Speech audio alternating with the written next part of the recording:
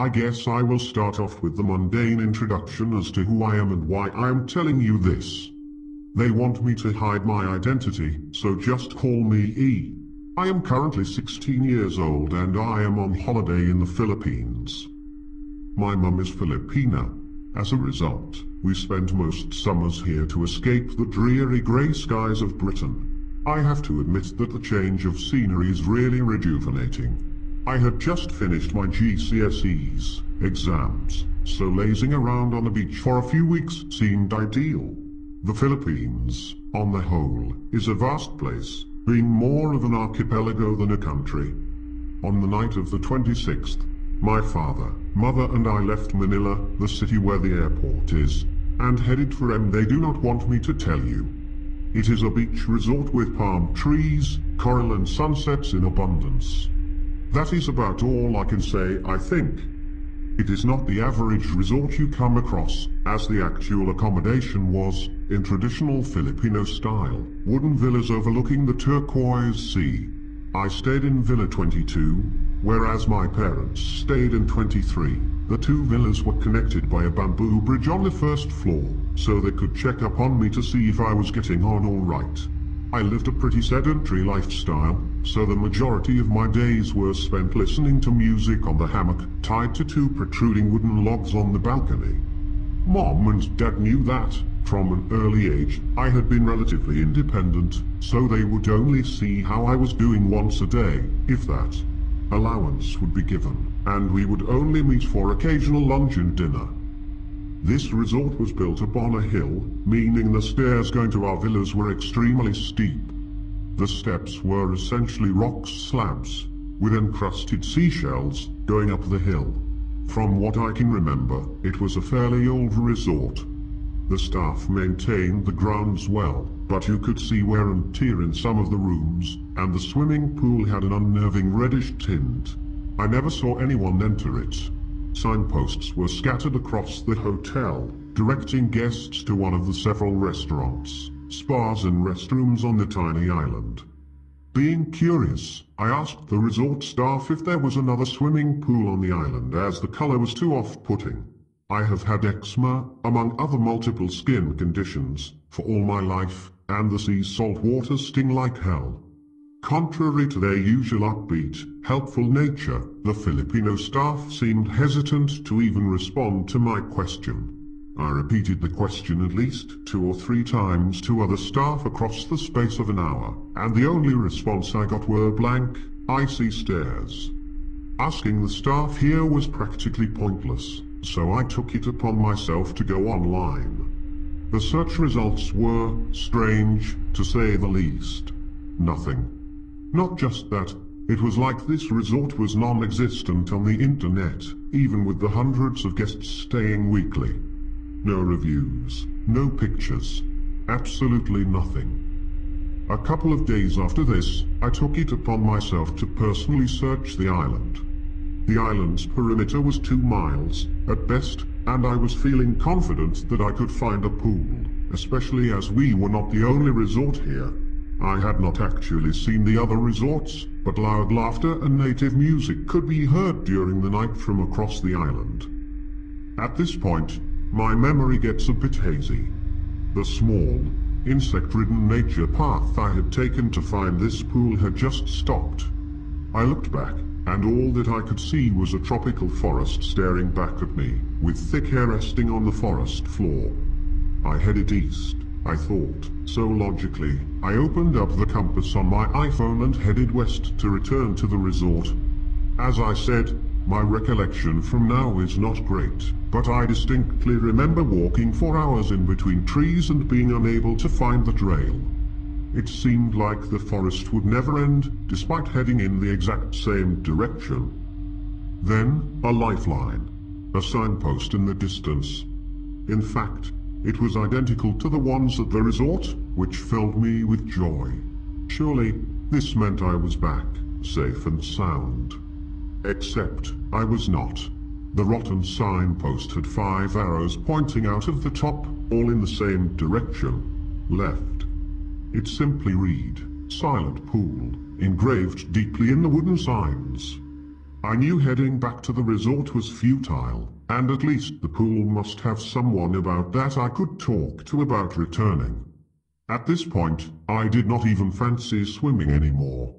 The dense jungle faded almost instantly.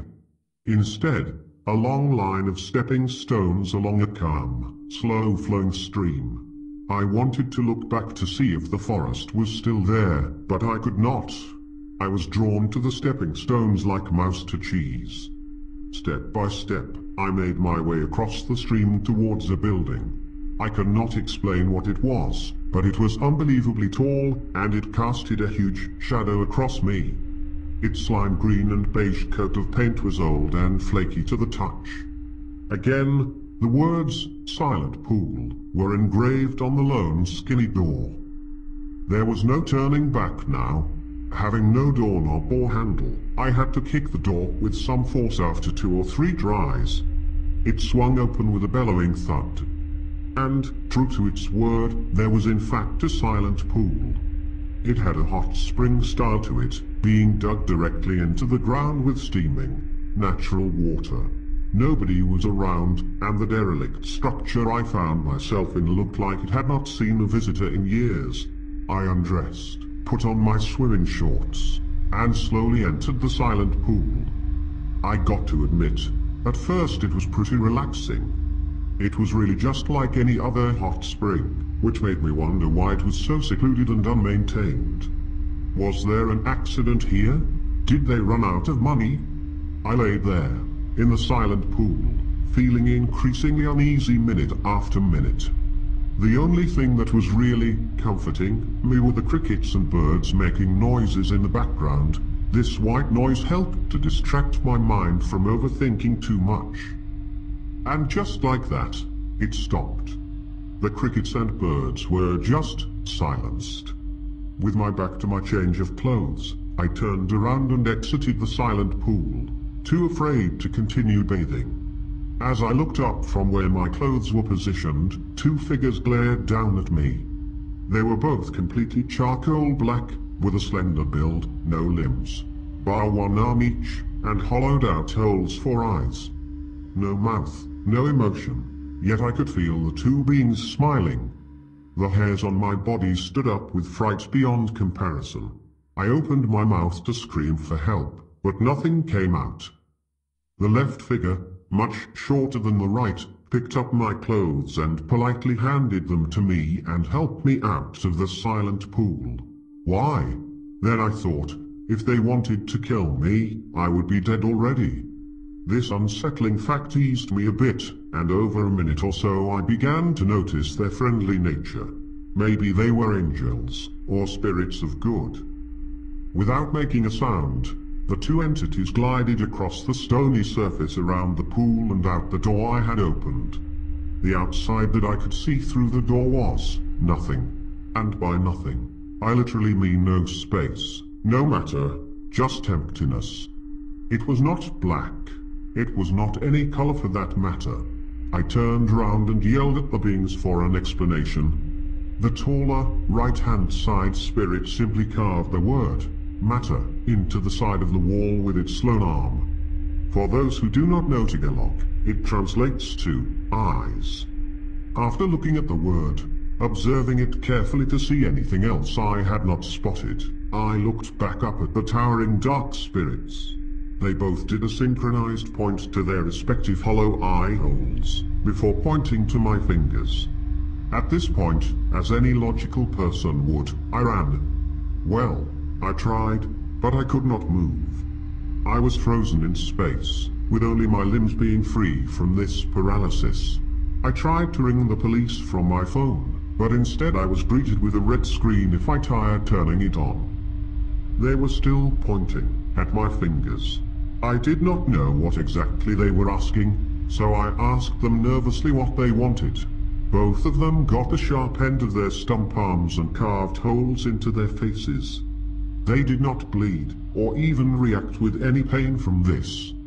They did not have skin, exactly, but I did not want to find out what it was instead, to be honest. Then it spoke. The sheer fact it spoke was creepy enough, but its voice was my father's. "Son, do you want happiness?" it asked me. I replied with a hesitant yes, shielding my face with my hands. I could not bear looking at its hollowed-out eyes anymore. The shorter, left spirit, this time with my mother's voice, asked me the exact same question, to which I replied, yes. They explained to me how I got lost in the human world, and ended up in their world by mistake. They said that human eyes do not see the world fully, but only what evil entities want you to see. They will create a normal-looking, matrix reality for you to live in before capturing your soul when you die. Everybody goes to hell. Except, not me. I would not want that. With the most assured I felt in a long time, I got my hands and clawed away, piece of flesh by piece of flesh, before digesting the remains of my eye. I did not feel pain, only happiness. A lot of time has passed since then. I cannot remember the last time I heard another voice except my parents. It must have been hundreds of years ago now. They would tell me every day how beautiful the world here is, and how they love me.